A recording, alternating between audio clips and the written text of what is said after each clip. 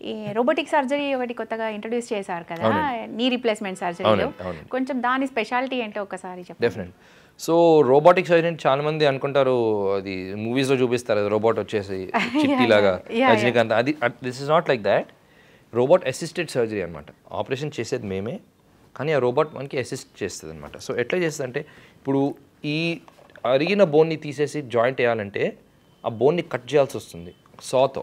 Okay, so సా ఉంటుంది, అరిగిన బోన్ని మనం cut చేసి దాని మీద కరెక్ట్ షేప్లో కట్ చేసి దాని మీద ఇంప్లాంట్ వేస్తామన్నమాట.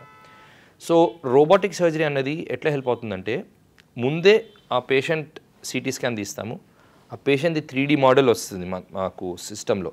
సో ముందు రోజే మొత్తం ప్లానింగ్ చేసుకుంటా, ఈ పర్టికులర్ పేషెంట్కి ఈ ఫీమర్ సైజ్ 5 వస్తుంది, టిబియా సైజ్ 4 వస్తుందని ముందే ప్లాన్ చేసుకుంటాను. ఈ యాంగిల్లో పెడితే మంచిగా సెట్ అవుతుంది, మొత్తం ప్లాన్ చేసేసుకుంటాను. ఆ రోబోట్కి ఫీడ్ చేస్తాము. సో నేను వాడే సా రోబోట్కి అటాచ్ అయి ఉంటుంది అనమాట.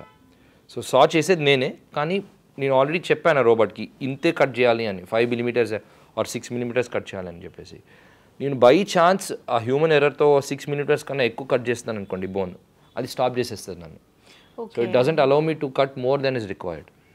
అండ్ ఆ ప్లేస్మెంట్ ఆఫ్ ద ఇంప్లాంట్ కూడా ఎగ్జాక్ట్ యాంగిల్లో పెట్టనిస్తుంది అనమాట. So surgery is the same, కానీ ఇది మనకి యాక్యురసీ ఇస్తుంది అనమాట, ప్రిసిషన్ ఇస్తుంది. సో దీనివల్ల బోన్స్ తక్కువ కట్ అవుతున్నాయి అండ్ రికవరీ ఇంకా ఫాస్ట్ అవుతుంది అనమాట. సో దీన్ని రోబోట్ అసిస్టెడ్ సర్జరీ అంటాం. పొరపాటున కూడా ఎక్కువ బోన్ కట్ అవ్వకుండా ఇది ప్రివెంట్ చేస్తుంది. ఎగ్జాక్ట్లీ. సో కాబట్టి అది ఎక్కువ బెనిఫిషియల్ డెఫినెట్గా. సో అంటే దానివల్ల ఇప్పుడు ఇన్ఫెక్షన్స్ రేటు కూడా తగ్గుతుంది, ఎందుకంటే సర్జరీ టైం తగ్గుతుంది, అమౌంట్ ఆఫ్ బోన్ కట్ చేసిన బోన్ తగ్గుతుంది. సో దీనివల్ల ఆటోమేటిక్గా ఇన్ఫెక్షన్ ఛాన్స్ కూడా తగ్గుతుంది అనమాట. సో కాబట్టి ఇప్పుడున్న వాటిల్లో ఇంకా ఈ robotic surgery is the it's very good advancement అన్నమాట. డెఫినెట్గా మోస్ట్ అడ్వాన్స్డ్. నెక్స్ట్ నా దృష్టిలో నెక్స్ట్ 5-10 yearsలో ఆల్మోస్ట్ ప్రతి బిగ్ ఆర్థోపెడిక్ సెంటర్లో ఒక రోబోట్ వచ్చేస్తుంది. అంటే రోబోట్తోనే చేయాలని ఏం లేదు, even some of the surgeons are better then robot అనుకోవచ్చు. ఓకే, కానీ ఆ రోబోట్తో ప్రిడిక్టబిలిటీ యాక్యురసీ పెరిగి అన్ప్రిడిక్టబిలిటీ తగ్గుతుంది అనమాట. So for example, even best of best సర్జన్స్కి 100 కేసెస్లో 1 surgery may not go very well. 100 surgeries 1%, less than 1%. కానీ ఈ రోబోట్తో ఆల్మోస్ట్ ఆ 1% కూడా నెగెట్ అయిపోతుంది. So that's the thing. So almost 100% accuracy వస్తుంది దీంతో. Okay, moreover I think surgery period time కూడా తగ్గుతుంది కదా, అంటే ముందే సెట్ చేసి పెట్టేసుకుంటాం. ఎగ్జాక్ట్లీ, మొత్తం ప్లానింగ్ ముందే అయిపోతుంది కాబట్టి ఎగ్జిక్యూషన్ ఈజ్ ఈజీ అవుతుంది. అంటే ఇది ఏమైనా సాఫ్ట్వేర్తో వర్క్ అవుతుంది? అవునండి. సో వేరే సాఫ్ట్వేర్స్ ఉన్నాయి దీంట్లో, వేరే కంపెనీస్ రోబోట్స్ ఉన్నాయి.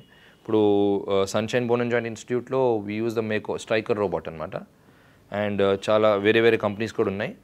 But all of them are good. Actually again robot ఎంత మంచిగా ఉన్నా సర్జన్ మంచిగా చేయగలగాలి. So if the surgeon is doing well, robot మంచిగా అసిస్ట్ చేస్తుంది. ఎందుకంటే అది కమాండ్స్ ఇచ్చేది సర్జనే కాబట్టి it depends on the surgeon only. Always robo వచ్చి చేసేది ఏం లేదు. It's not Rajinikanth.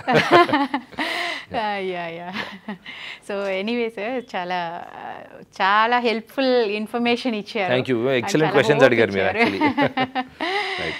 ఇన్ఫాక్ట్ అసలు ఈ అబ్బాయి పెయిన్స్ తట్టుకోలేము అనుకున్న వాళ్ళకి చాలా హోప్ ఇచ్చారు. Literally robotic surgery is doing well. Almost 4 years అయినట్టుంది కదా, 3 years. మా దగ్గర 2020లో తీసుకున్నామండి. సో ఆల్మోస్ట్ 3 years అయింది. 3 years. Okay, anyway, thank you so much.